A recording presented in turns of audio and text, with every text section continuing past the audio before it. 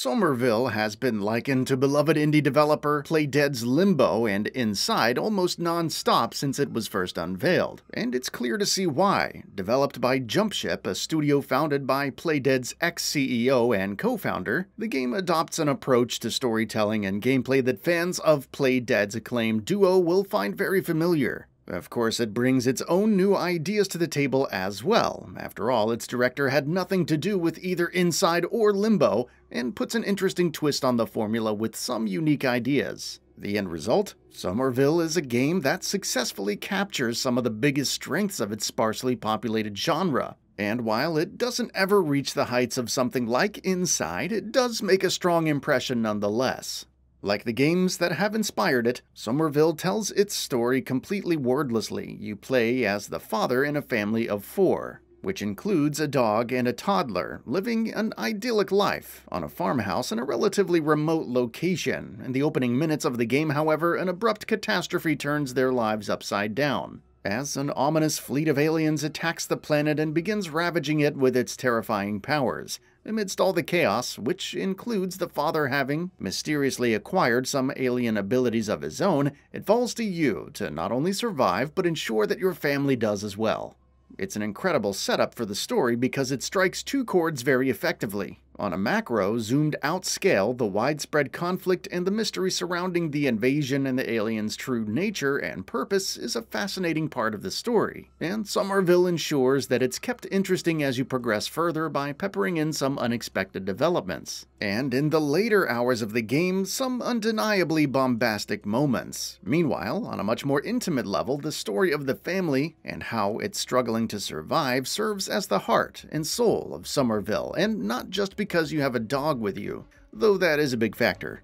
To go further into why or how any of those 2 core pillars of the game's story resonate as strongly as you do would veer a little too far into spoiler territory, which is definitely not the way to enjoy this game, but suffice it to say that the game blends those 2 elements very well. It also deserves props for being able to tell a completely wordless story, as well as it does, which, in turn, means it leaves plenty of things open to interpretation. That, after all, is one of the biggest joys of games such as this one, and Somerville, thankfully, is very aware of that. The big question that the vast majority of people will be asking, perhaps a bit unfairly for Somerville, is if the story the game tells is as impactful or memorable as the one in, say, Inside was. My recommendation would be to shoot those questions straight out of your head before you jump into Somerville. There's a very, very good chance that no game will be able to match the genius of Inside's story and storytelling for a long, long time, if ever. And not once did I wonder whether Somerville would be able to do so, and as far as I'm concerned, it doesn't.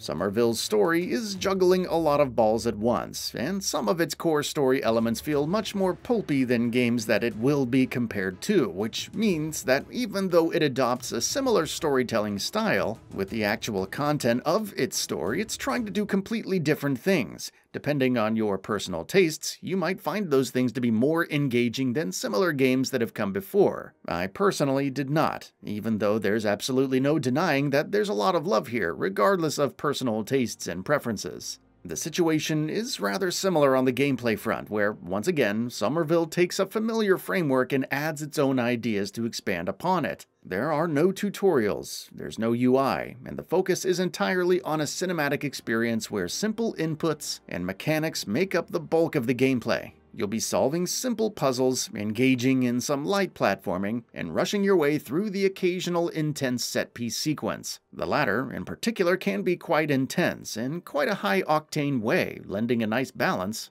to the narrative side of things, which often brings the tension and intensity with more intimate storytelling tools. In addition to the simple and straightforward gameplay it borrows from Limbo and Inside, however, Somerville also throws new ideas into the mix. A lot of navigation puzzles, for instance, rely on you using your aforementioned newfound alien powers to manipulate extraterrestrial obstacles. Initially, your powers are limited to an ethereal blue glow emanating from your hand that turns solid alien artifacts into a ghostly liquid-like substance, while later on, a newly acquired ability emanates a red glow from your hand that does the opposite. Puzzles also involve finding and manipulating light sources and using them to channel larger amounts of your own powers to remove obstacles and find new ways to proceed forward. For the most part, the navigation challenges and puzzles presented in Somerville are solid brain teasers, and figuring out how to arrive at the inevitably straightforward solutions to the problems in front of you can be surprisingly satisfying. There are a few times where Somerville feels unnecessarily obtuse and frustratingly dense, where it maybe goes a little too far with its hands-off and minimalistic approach. In my experience, these moments do hamper the pacing of the experience somewhat. Though barring some blemishes, I was still largely impressed with Somerville's puzzles.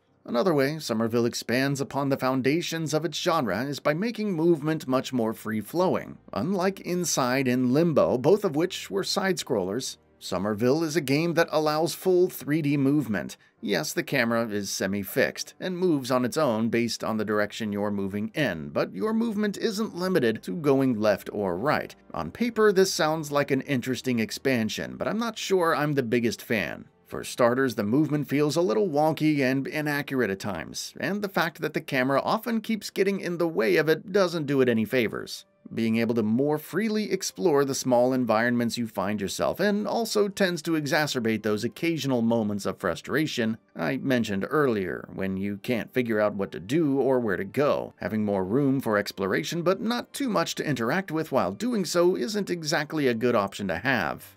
Visually, Somerville is largely a success. The scripted camera movements I mentioned earlier have a big role to play in the experience, and the cinematography on display here is seriously impressive on a consistent basis, combining well with a strong and distinctive art style.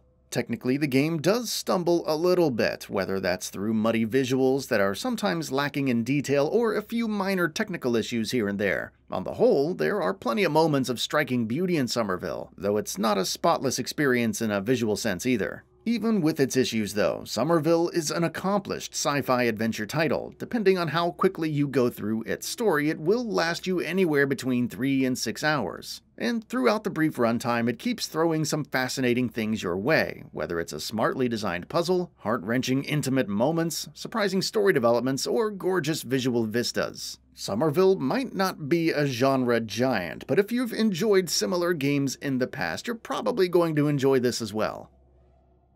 That's all for now. If you enjoy what you saw, please hit the like button. And if you're new to the channel, now is a great time to subscribe. We upload brand new videos every single day. After subscribing, don't forget to enable all notifications by clicking the bell icon. Thanks for watching this video, and we'll see you next time, right here on GamingBolt.